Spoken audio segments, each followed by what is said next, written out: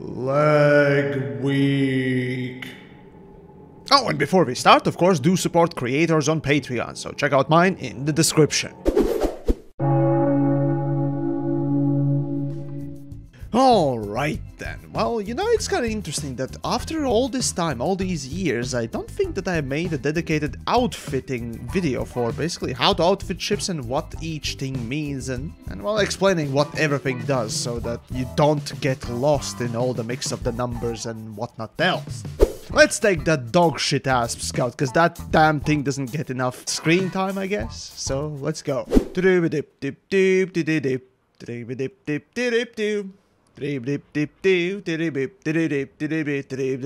I'm bored now.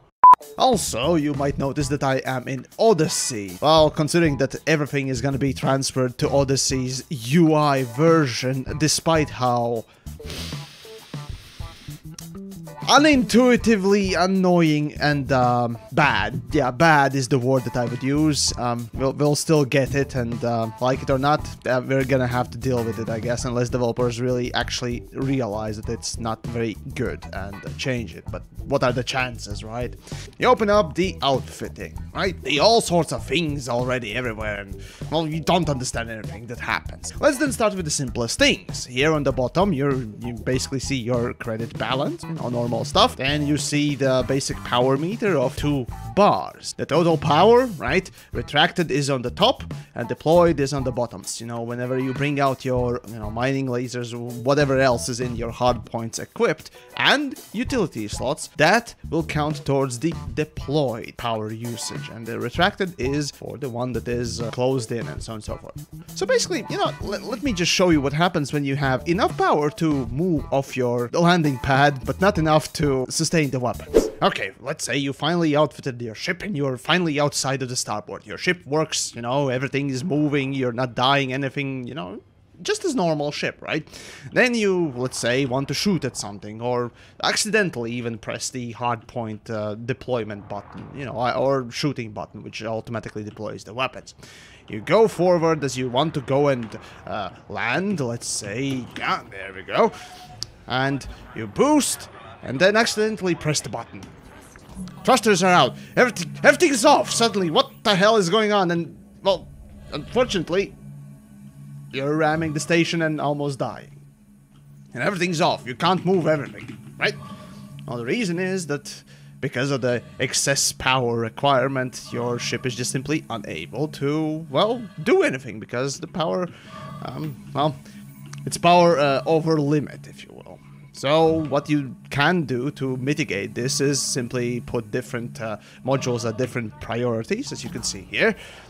And that can save you quite a bit. Or you can manually just disable them, and that will also work. So yeah, making sure that you have enough power, that's a good thing. Alright then, now back to the stats. Okay, so the next couple of things or information pieces that you'll see are, well, basically the speed, top and boost, right? That's self-explanatory.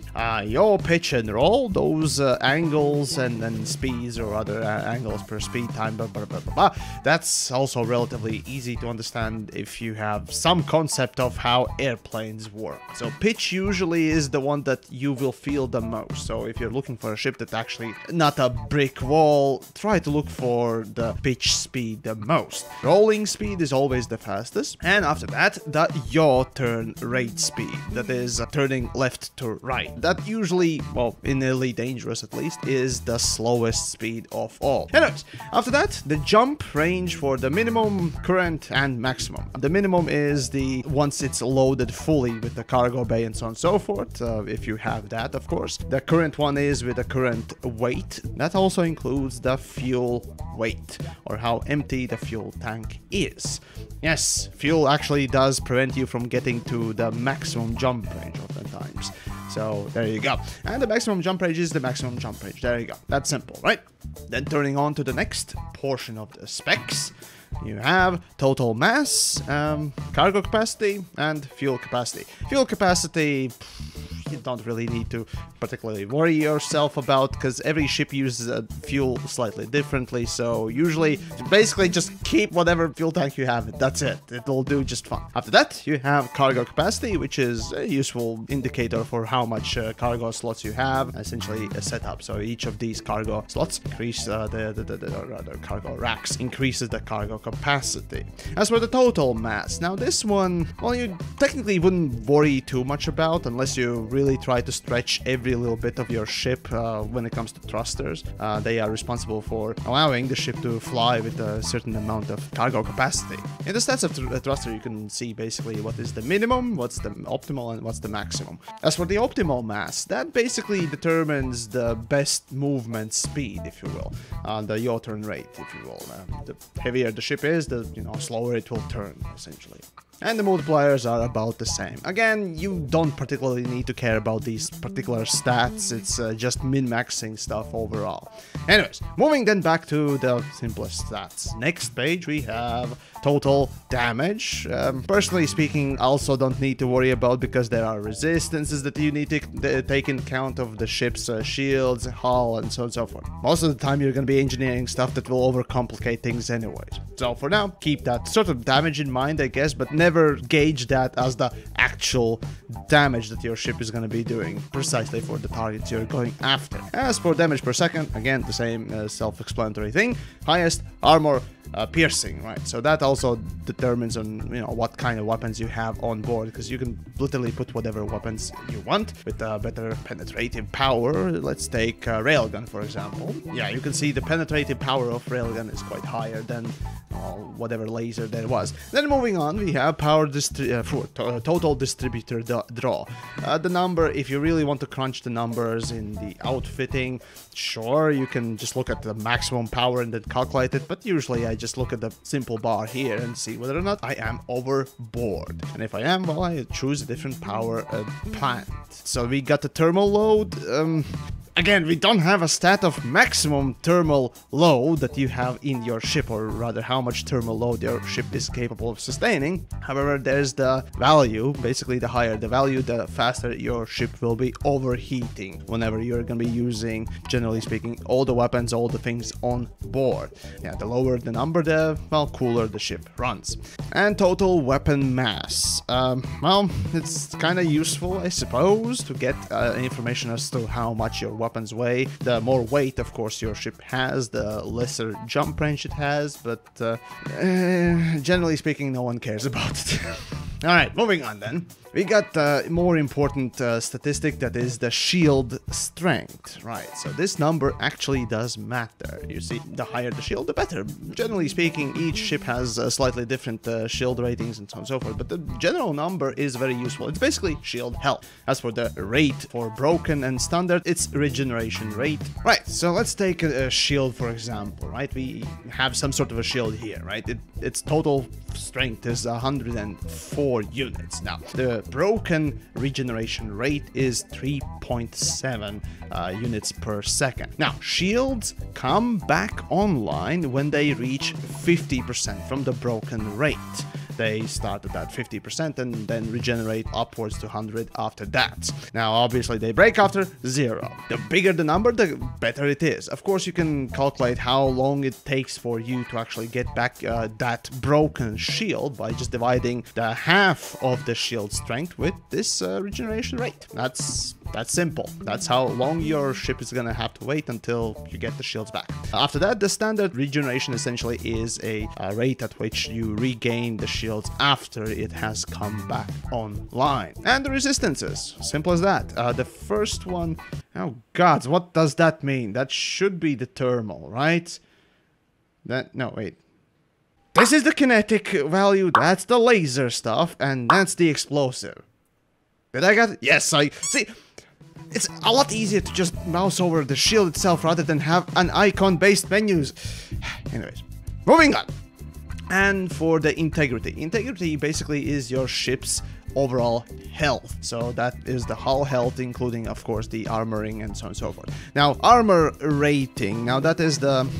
let's see, if I remember correctly, that was armor or hull hardness, essentially. This value interacts with the damage piercing value and determines how much damage overall you're gonna get, and also how much damage your internal modules will get, in combination, of course, with the damage itself. Now, of course, resistances in the same way, you can see they are slightly different. Overall, armor rating for each ship is slightly different. Sure, the higher the value, the better overall, I suppose, but considering that the highest armor rating is for the Type 10, no one cares about that. And then we're back to this menu. Alright, so let's start outfitting the ship in that case. So, what do you do, or how do you do things? Well, these days, well, the menu has changed quite a bit. You have slightly different UI from the Horizons, which is questionable thing, but regardless, moving on.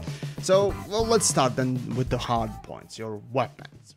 Right, so each ship has different types of hard points, essentially the medium, large, small, and huge. There are four sizes, essentially, each designated with a class. Class 1, small, Class 2, medium, Class 3, large, and Class 4, huge. So you click on the slot and you have a whole option slew of weapons. Not, well, depending on what station you're in, but you have a whole slew of items to choose from. Now, what are the best weapons and what are the best builds? That is a big and wide topic, and we'll probably get to that eventually, but for first, obviously, we need to, well, learn what everything is. So let's pick any kind of a weapon. Let's just pick, let's say, beam laser. You can see the icon right there. That signifies the, where was it? The stupid icons here down below.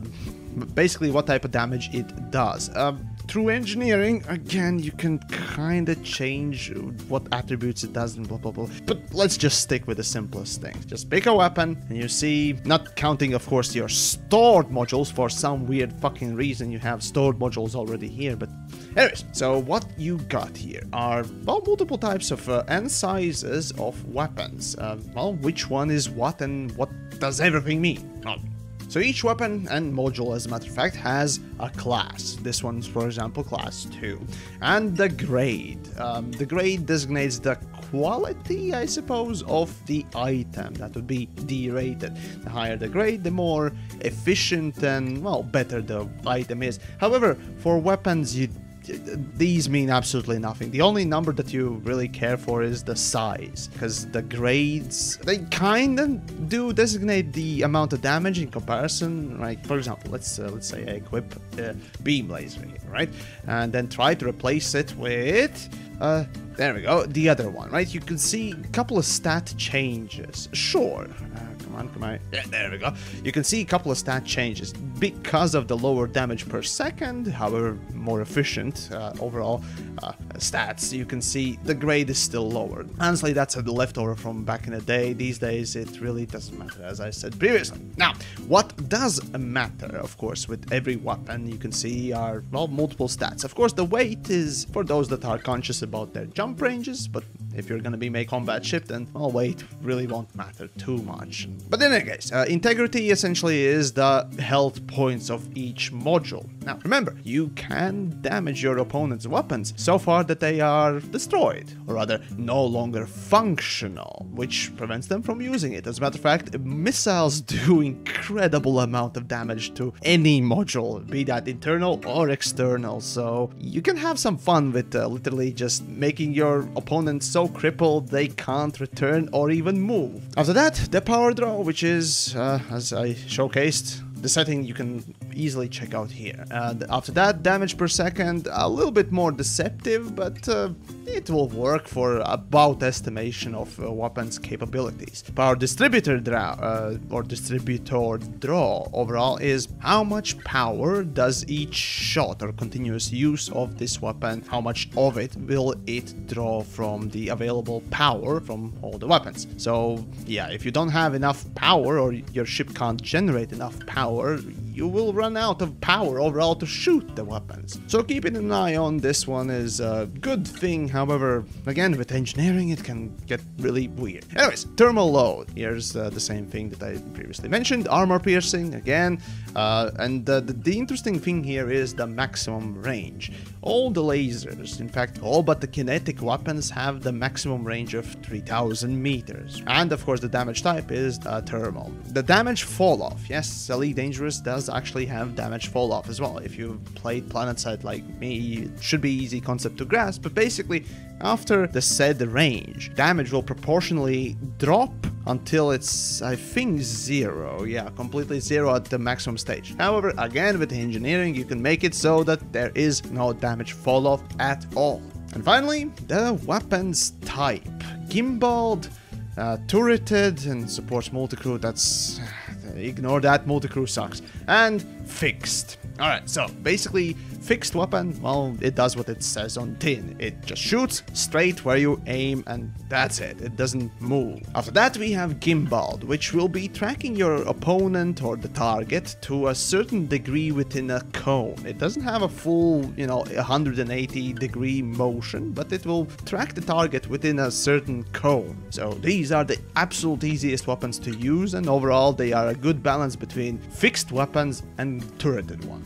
And finally, the turreted weapons. They will be shooting automatically, unless of course you set the setting to act like a fixed weapon. They also have additional settings to only shoot the target or respond to any incoming damage. Regardless, they are automated weapons, so if you want to just do AFK farming, they are literally there, or you just simply don't have the capability of turning your ship, like with the Type 9 or Type 10. These might actually be far more effective than a gimbal ship if you can't turn fast enough against an opponent. However, because they constantly shoot, you can't order them to stop shooting whenever an opponent deploys countermeasures, and you just waste your time shooting at dead space, if you will. Overall, by default, turreted weapons always have the lowest amount of damage, while the fixed ones have the highest damage. Turreted ones are the easiest to use, while the fixed ones are incredibly hard. So always, I personally go with the gimbaled weapons if need be.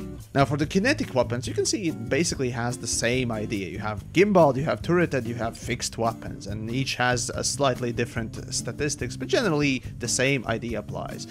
Turreted being the easiest to use, and so on and so forth. Anyways, stat-wise, it's about the same. Generally speaking, kinetic weapons, mechanical pew-pew projectile weapons, first of all, they have ammo. So once they run out of ammo, either you synthesize more of it or you need to go and resupply. And their operational time often is, well, far lower than, let's say, something that doesn't have ammo at all, being the lasers. So if you're going for NPC killing, bounty hunting, and so on and so forth, I highly recommend going with the lasers, absolutely, because, well, they can shoot indefinitely as long as you provide enough power. But for kinetics, well, in PvP, depending on what your build is, they can be incredibly powerful because, well, they take basically no power draw or distributed draw to operate. Of course, depending on what type it is and so on and so forth, but they still will always be lesser power demanding. And the power-wise or damage-wise, they are quite interesting as well. You have the fire rate as well, clip size, maximum ammo, and so on and so forth. Basic weapon things, if you will. Also here with the torpedoes, you can see the shot speed, the amount of speed that the projectile will be traveling at. Unlike lasers or railguns, these are projectile weapons which need to travel to your target, and 250 meters a second, as a matter of fact, is a boost speed of basically the lowest and slowest ships. So it's pretty hard to hit with the torpedoes if you're, not careful and whatnot else, or you're not being cheeky with your strategies, if you will. Damage-wise, it's, very high and so on and so forth, but torpedoes are basically an interesting weapon because it only has one shot, essentially. So you blow your load and that's it. That's it. You need to go and resupply. You can't even synthesize torpedoes. Moving then on to another slot. Now let's then go with the utility stuff. Right, so here you can choose not that many things, but some pretty useful ones. First of all, chaff. Now, whenever you deploy chaff, it scrambles the targeting of turreted and gimbaled weapons. Now, of course, you can switch both gimbaled and turreted weapons to fixed mode by either untargeting the target and shooting just the point blank, or setting some settings in this, settings. But the point is, this basically helps against the targeting weapons. It will, however, not help against missiles.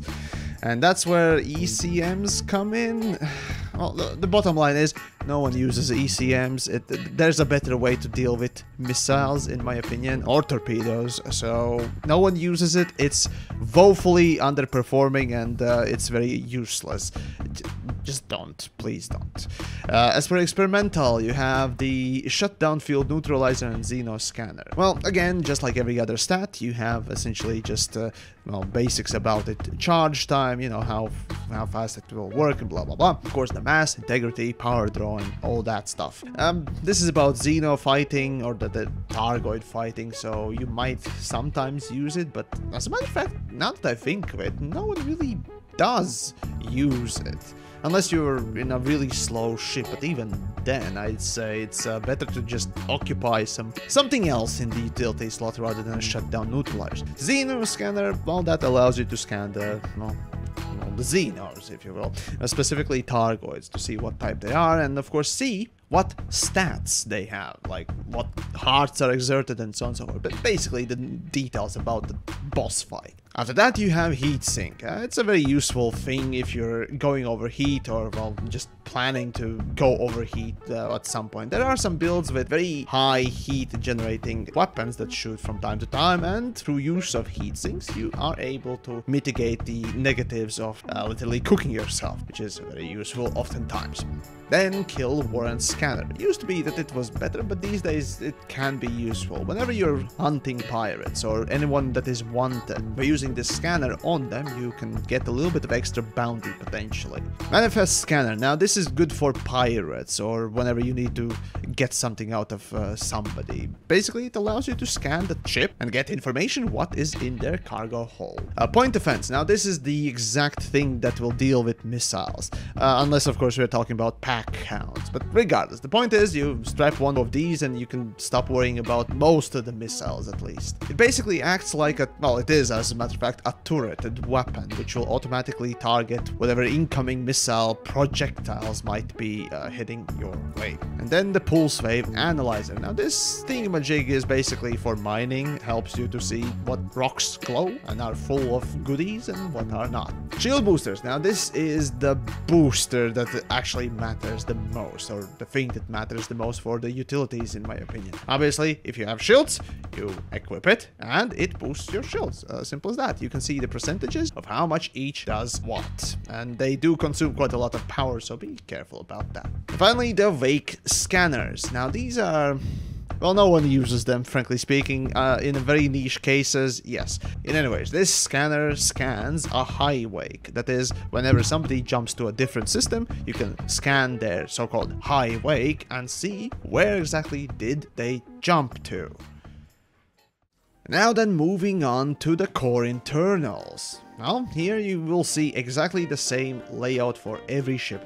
These settings don't change at all. So let's start with the bulkheads. Here with every ship you're gonna see different armor plating. By default, every ship is equipped with the lightweight alloys. They have absolutely no extra armor or anything like that. It's just basic stuff. After that you have the reinforced alloys, military grade, and mirrored surface and reactive surface. All these three are, well, frankly speaking, the same thing. They offer the same amount of hull. The difference is just that the military grade is the cheapest and also pretty much the best one, well, mostly because it is the cheapest. Unless you're really going for the resistance build, you might pick one or the other one, but they are grossly overpriced compared to military grade. Look at that.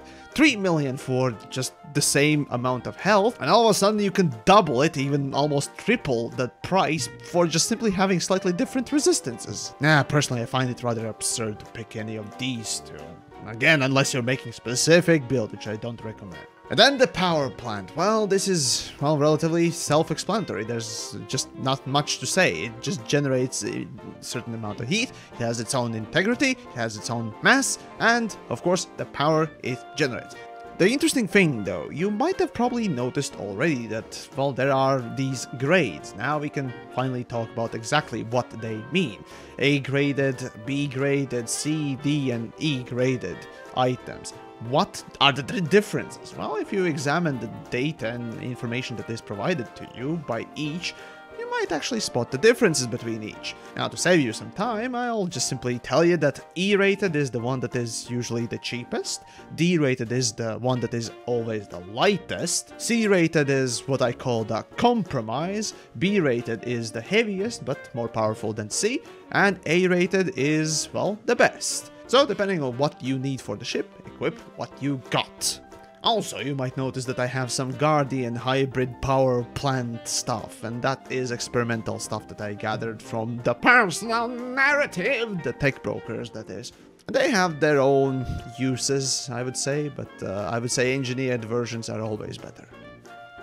And then we have the thrusters. Again, A, B, C, D, and E-rated things come to mind. Now here you can easily see the stats that are provided and what each does or what are the limits of each. And of course, if you equip, as a matter of fact, a too low of a thruster, you won't be able to equip suddenly all the things that you want to equip on your ship, like cargo racks and so on and so forth, because it will be saying, well, your ship is over the limit. So always going with the highest thruster will produce a more maneuverable ship as well as more carry capacity. As for the frameshift drive, literally the thing that allows you to jump from system to system. Through engineering you can extend this quite far, but yeah, the higher it is, the better it just goes. Simple as that.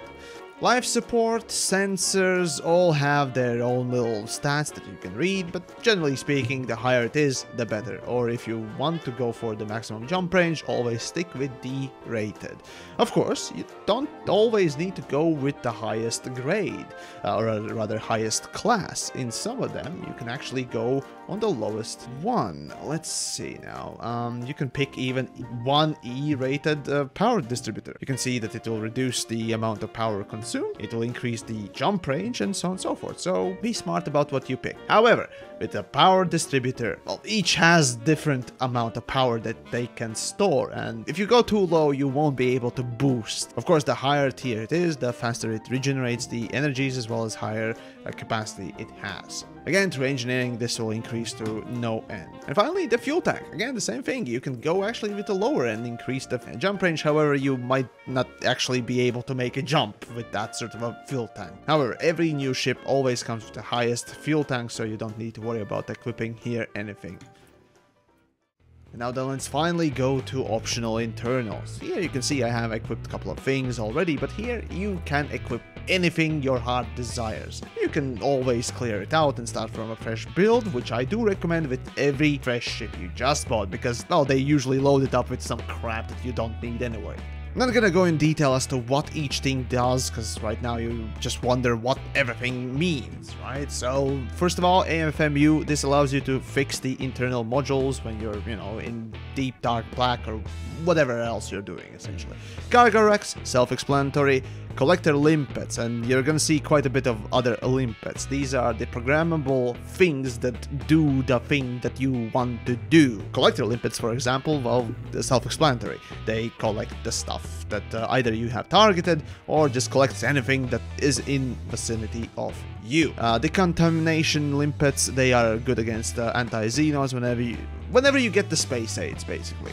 That's when they are good. FSD booster. Actually, I recommend unlocking this as soon as possible, but basically it allows, or well, boosts your ship a bit more and allows you to travel further with each jump, and that comes at the cost of a little bit of power draw and mass, but considering that it increases the jump range, you don't care about the mass negative. After that we have fuel scopes, probably the most important thing around, at least for the newbies. Whenever you buy a new ship, I recommend equipping your ship with at least one fuel scoop, even if it is the absolute lowest tier fuel scope. As long as you have one, you probably won't run out of fuel that easily. After that, fuel tanks. These are extra things that will take basically space. Imagine a cargo rack, but only for fuel. There you go. Then we have the fuel transfer limpets. They do exactly what they say they do. They take the fuel from you and transfer it to the target. Simple as that. This is how you often rescue people that have ran out of fuel and forgotten the fucking fuel scoop, damn it! So never forget it, okay? Moving on then, hatch breaker limpet. Now, if you're a pirate, this might interest you, because this literally breaks the hatch and spews out, if I remember correctly, it was 9 to 11 units of cargo from your cargo hatch each time you send a hatch breaker to break the hatch. So if you're up for some piracy, this is gonna be something that you might actually need. After that, the hull reinforcements. Now this thing is probably the most used. By equipping the hull reinforcement, you just simply increase your ship's, let's see, where is it? Total mass, total damage. Nope, there we go. That's the integrity. Basically, you increase your ship's overall hull or HP. And some of them come with a little bit of resistance, depending on which you pick. But yeah, caustic resistance. Don't get it. It's pointless. Don't waste your time for Guardian hull reinforcement. They're shit. We have meta-alloy hull reinforcement. Exactly the same thing. Why are they in a separate category? I still don't understand, but there you go.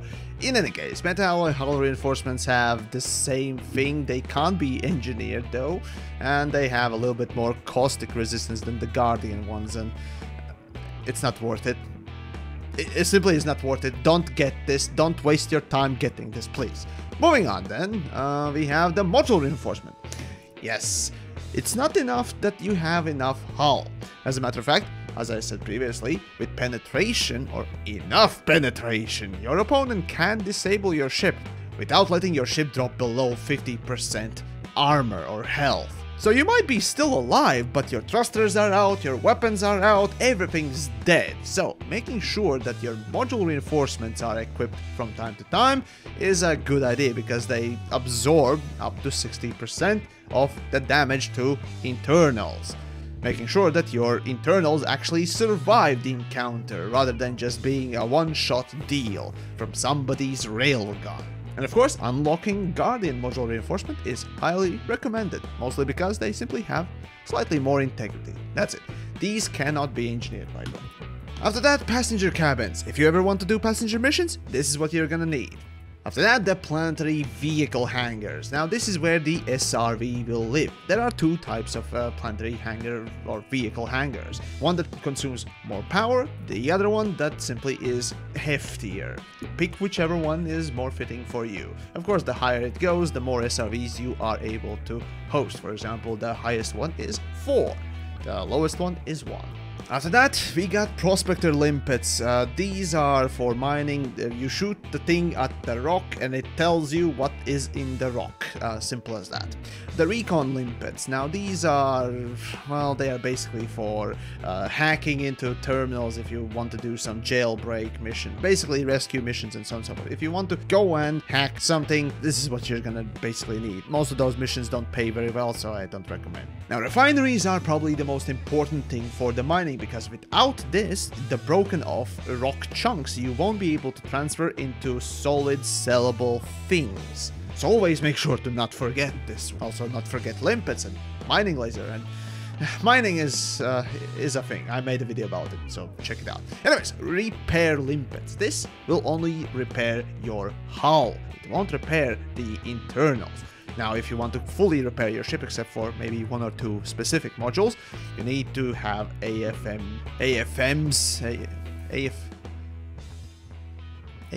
why is it called AFM? Well, anyways, AFMUs, right? You need that, and you need repair limpets to fully repair yourself. Also, you can repair someone else, just like with the fuel transfer limpet. Just target someone. Then we have research limpets. Now these are for gathering samples from Targoids, so unless you're really going for the science stuff, kind of pointless. You can sell the sample later on, of course, as well.